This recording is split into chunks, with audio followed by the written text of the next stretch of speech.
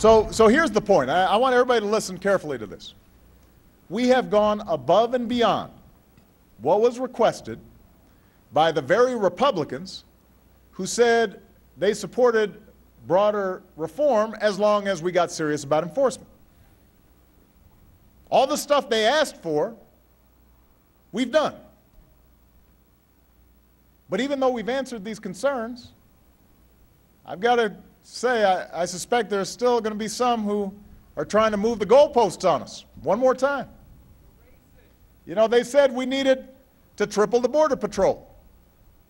Or now they're going to say we need to quadruple the Border Patrol. Or they'll want a higher fence. Maybe they'll need a moat. Maybe they want alligators in the moat.